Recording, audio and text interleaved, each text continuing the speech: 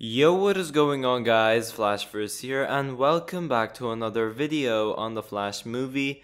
And during DC FanDome, we got a brand new teaser trailer for the Flash 2022 Flashpoint movie. So yeah, this will be my trailer breakdown for this short teaser. I did do a live reaction to the trailer when they were revealing it in the panel, and I did upload that reaction as a separate video as well. So if you guys are interested in seeing my reaction for this teaser trailer, it will be linked in the description down below.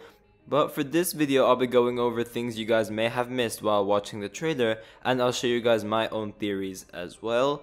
But before I go over anything, however, you guys don't forget to drop a like on the video and subscribe to the channel so you are aware of more videos about the Flash movie coming your way.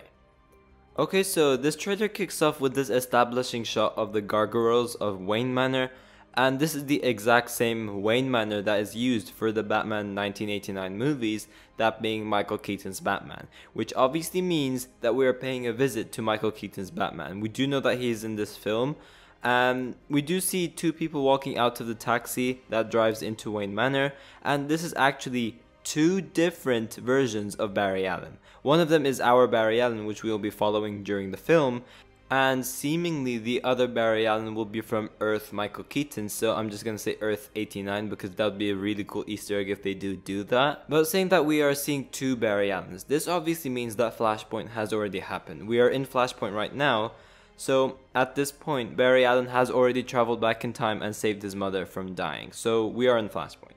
Now the question is, why are we paying a visit to Bruce Wayne, especially Michael Keaton's Bruce Wayne?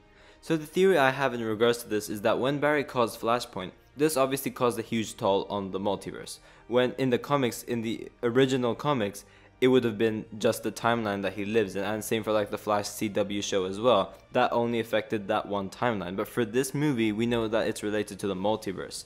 For this movie, I'm guessing that Barry like messed up the multiverse to a point where he just messes up reality completely, and maybe he doesn't remember how he created Flashpoint, which is actually something that does happen in the comics.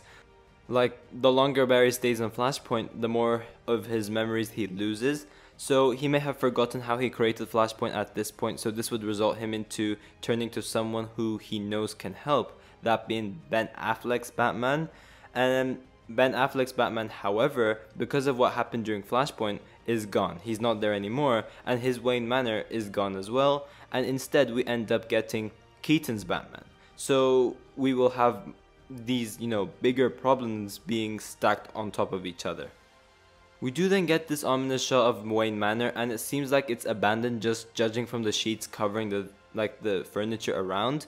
And also we do go to the Batcave, and we do see like the lever all webbed up, so it seems like Batman hasn't been there for a while. And this could be once again due to what Barry has done, or it could be related to something else. Maybe Bruce was just too lazy to clean everything up, I don't know. But we do also towards the end of the trailer get the long-haired Barry Allen lift the sheets off the Batmobile, so clearly Batman hasn't been in the Batcave for a while. He hasn't used any of this stuff, so this movie is essentially gonna be like Batman coming out to retirement or something like that, at least. I'm not entirely sure.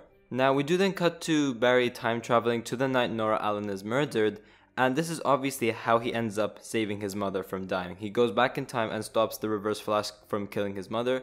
Whether we will get Reverse Flash in this movie is a whole new question. I think they're going to do something else, but it would be pretty disappointing if they do that, because you cannot have Flashpoint without the Reverse Flash. That's literally impossible. At least for like the sequel movie for this film, we're going to have the Reverse Flash. He's going to have to be there at some point. But we do see him time travel, as I said, to the night that Nora Allen's murdered, and obviously this is where he's going to save his mother. But as we see him walk towards the house, there's a lot that's new. Firstly, we do have this really cool looking new Flash suit, which will be the one that Ben Affleck's Batman gives him. But the suit looks so cool. We do obviously see the gold boots, which is the first thing we see as Barry runs. But also we do see these Speed Force energy beams traveling around his suit. And I find that really cool. It just looks really cool, especially when Barry is running. I cannot wait to see that. Obviously, one thing that seems to be retconned is that his lightning color seems to be orange now instead of the Snyderverse blue color, which personally for me is for the better. I do like the orange color a lot more than the blue one. The VFX animation for the running seems the same though, where obviously for Ezra Miller's Flash, the lightning splits everywhere, or spits everywhere, but for Grant Gustin's Flash, for example, for the CW's Flash, his lightning trail follows after him, which is still the one that I prefer, but as I said, we didn't really get that many shots of this version of the Flash running in this Flash film. If not, we didn't get anything of him running, we just got that small section of him running into the night Nora Allen got murdered. But I'm not going to judge just yet. I want to wait to see the final product and see how his running style, or like how the VFX animation looks with the orange lightning. But after Barry does the deed and does Flashpoint, we do see the shot of Barry entering his house, only to find Nora Allen cooking lunch or dinner, and she does get scared as Barry touches her, and we see her turn around, but she looks freaked out. This is probably after Barry goes back to present day once he does Flashpoint, and he wonders who this person in his house is, and he obviously taps on that person only to find out that Nora Allen's alive, his mother is alive, and after a while he's gonna forget how he creates Flashpoint. That's what I'm guessing is going to happen. Now, something that is very interesting is this shot over here, where we have Michael Keaton's Batman outfit being stained with blood in the bathroom of Wayne Manor. It'll be very interesting to see what's going on over here. Is it that the two Barry Allens find Batman's outfit laying on the ground and they're wondering what happened to Bruce Wayne, and we get this like, mystery being established in regards to what happened to Bruce Wayne? That would be pretty cool to see. But this Batman could also be, going through a rough fight with the villains. This is just him patching himself up. Obviously, this is a much older version of Batman. So yeah, he's gonna struggle more going up against these, stronger villains than he would before as like Prime Batman, for example. It does seem like this is the suit that the long-haired Barry will be using to actually spray paint. He will be using that, Batman Flash suit, which we had released as a teaser by Andy Muschietti, who is obviously the director for this film.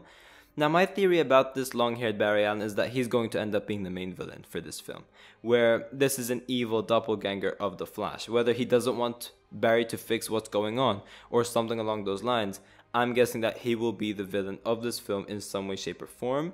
But another scene that is very interesting is this shot over here, where we have Barry exploring this government facility.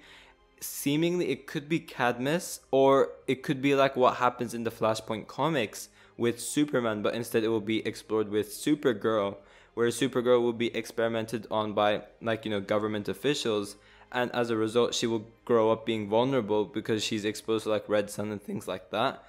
But we do have the Flash looking at one of the test subjects, and that's obviously going to be Sasha Calle's Supergirl. He's in this room with a bunch of different test subjects, and he's going to find Sasha Calle's Supergirl over there with the help of Michael Keaton's Batman. Although I do like the suit of the Flash suit, I really don't like how the helmet looks. It looks too big on Ezra Miller, so hopefully they do fix that if anything. But so far, from what I'm seeing at least, it's not looking that good. Maybe in different angles it might end up looking better. I'm not entirely sure. Now we do then see Sasha Calle's Supergirl again, where we do have long-haired Barry, or Earth Keaton Barry, covering Supergirl with a blanket as she is resting. They're just trying to comfort her, make her feel, better than she was in that, government facility where she was obviously being tested on. We do also get our first look at the Flash ring, and obviously over here, this is where we will see the Flash suit shoot out, and I cannot wait to see how that will look in the films. That's obviously how Barry will be wearing the suit as well. And we do also see long hair Flash painting the Batman suit into that Batman Flash suit, which we saw as a teaser. So I am really interested to see what happened, what's going on with this, what happened to his original suit that he ends up making this Flash Batman suit. Is his suit destroyed, which is why he uses Batman's suit to make a new one? Or is there another particular reason to it? I'm very interested to see what is going on over here. We do also get the shot of Michael Keaton's Batman in the Batcave, and I'm assuming that this is towards the end of the movie, or something along those lines at least. But we do also have the team assembling, where we do have Michael Keaton's Earth Flash, Sasha Calle's Supergirl, and our Barry Allen teaming up together. I'm interested to see who exactly they're fighting off against, but yeah, as I said, I wouldn't be too surprised if the long-haired Barry Allen in some way ends up being the main villain for the movie. But the trailer ends with this weird CGI shot of the Flash suit. It does look cool, but it looks like a video game cinematic. But again, they are still in post-production, so it will definitely look better when they're actually finished. Now, there are also some cool lines which we do hear Michael Keaton's Batman saying, such as, "Tell me something, you can go anywhere you want, any timeline, any universe."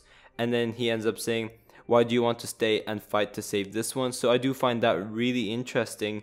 You know, it seems like Ezra Miller's Flash has forgotten that he was the one who's created Flashpoint. If it looks like, you know, whatever's going on over here is just total chaos, and Barry's just like, okay, no, I'm gonna save this one. Bearing in mind, Michael Keaton's Batman did say you can travel to any timeline and any universe. So will we be getting some multiverse hopping over here? That would be pretty interesting, but I'm not entirely sure. But also we do hear Michael Keaton's Batman saying, "You change the future and you change the past," obviously implying Flashpoint over there. But yeah guys, that's pretty much it for the teaser trailer. I hope you guys enjoyed this breakdown. If you guys did enjoy the breakdown, please do not forget to drop a like on the video or subscribe to the channel. And yeah, thanks for watching, and I will see you guys in my next video.